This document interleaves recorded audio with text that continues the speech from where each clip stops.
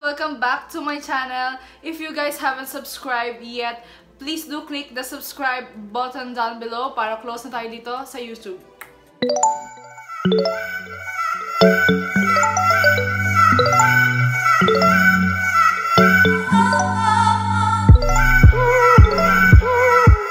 And so today we have finally got a chance to try this product right here. It's the SunniesFace new baby GlowBoss. This was launched last December 14 on their physical stores and last December 15 online when they first launched it online in 12 midnight. Isa tayo sa mga nakakuha nito sa Lazada. Isa po tayo guys sa mga nag-abang kay SunniesFace when they first launched this at 12 midnight sa Lazada because I wanted to get a first dibs somehow of their new product. So I got mine at Lazada for 445 pesos. So without further ado, let's get straight ahead to the product.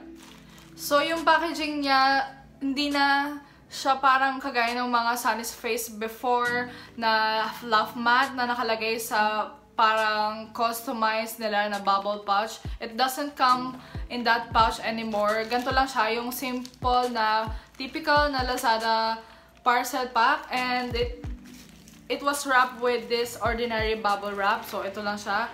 I got mine in a shade Hey Girl. So ito yung kinuha akong shade since I wanted to try first kung okay ba yung product and I don't want to splurge too much. Of the packaging pa lang is so cute. It's very pleasing on the eyes as always. Kagaya din ng fluff mat nila.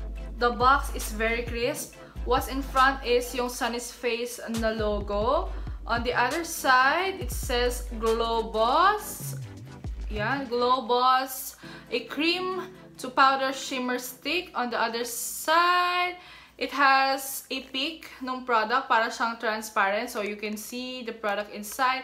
Same color with the box. And sa likod, yung mga ingredients, and it says, you do you. Sa ibabaw nakalagay, Hey Girl, kung ano yung shade ng product, and it has a barcode sa ilalim.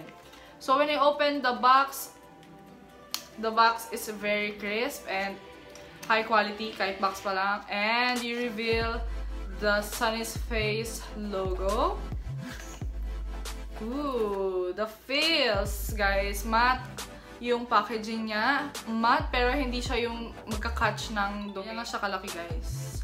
And sa ilalim, it says, nandun yung shade niya, GlowBoss Hey Girl Shimmer Stick. Same goes with the actual product. It's very pleasing sa eyes. For me, it's a plus point sometimes talaga pag bumibili ako ng product and maganda yung packaging. Isa yun sa mga reasons kung bakit napapabili rin ako kasi super ganda niya. Like this one, SunniesFace, hindi tayo binigo. Always maganda yung packaging nila.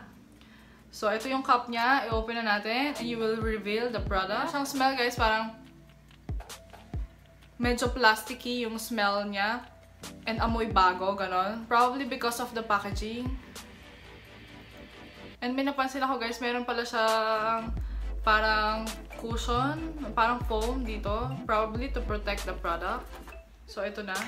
You will reveal the product. So, i-try natin siya i-twist up until the end para malaman natin kung gaano kalaki yung product.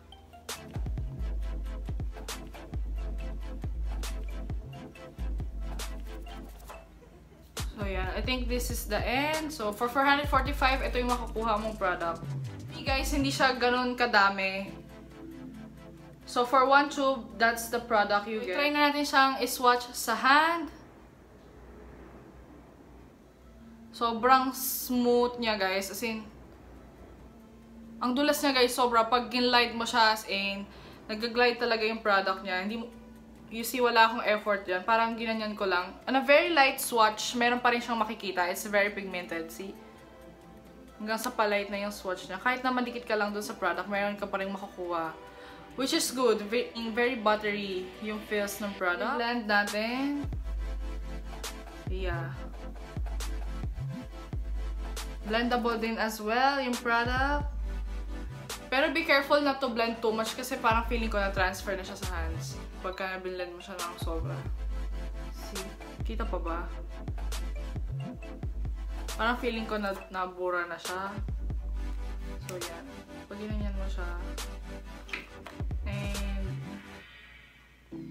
be careful lang not to blend too much. Kasi nagta-transfer na siya sa hands and wala nang matitira dun sa hands mo, sa swatch mo. So, i-try na natin siya sa face. Right now, wala akong anything. Joke lang, walang anything. Meron tayong foundation, pero tinry ko mag-concentrate dito lang sa side ng face. And I have my kilay, and of course, my eye makeup. And meron lang akong lip. Sa cheek part, nag-skip tayo ng foundation para mas makita natin kung anong itsura pag nilagay si Glow.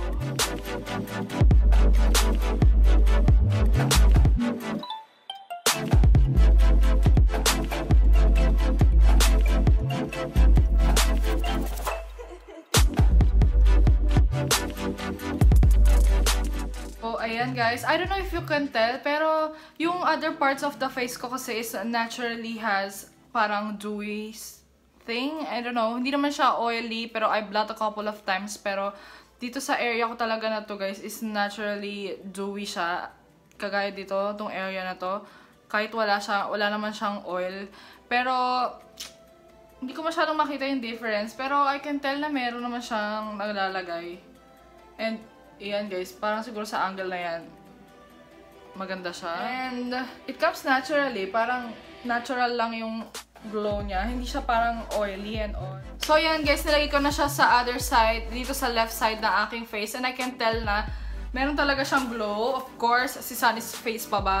Hindi tayo bibigoin ni SunniesFace. Malaking tiwala natin kay SunniesFace. So ayan, meron siyang natural glow. Upon looking sa mirror, parang siyang mga fine na glitters na parang goldish yung dating, na parang bronzy. Actually, sa akin parang bronzy yung feeling ko siya. It's like a very fine glitters na nilagay mo dyan. And ayan, meron naman siyang glow. By the way guys, I try to put a powder because my face is naturally, I don't know, shiny, glowy. Pero naglagay ako dito kasi kanina, as you can tell, hindi natin malalaman kung alin. Kasi parang it glows everywhere. Parang hindi siya masyadong visible sa face ko. Probably because kakulay ko siya. So yung nagiging labas talaga sa akin, parang glow lang siya talaga.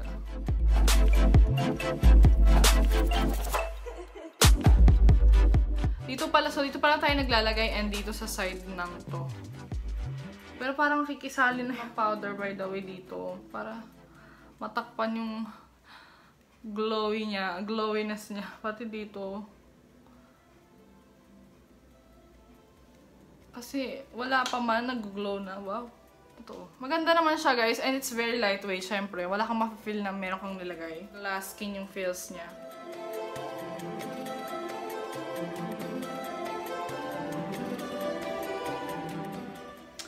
And itry na natin ilagay siya sa other parts ng ating face. Dito sa chin.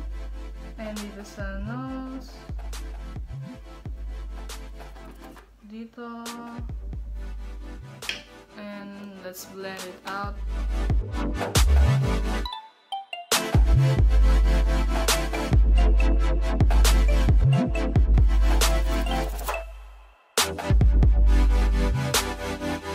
I think that went well. It gives me a healthy glow, no doubt about that, because SunniesFace is a trusted and a favorite product. So right now, i-wear test natin siya. Tingnan natin throughout the day kung tatagal siya sa ating face and babalikan ko kayo mamaya.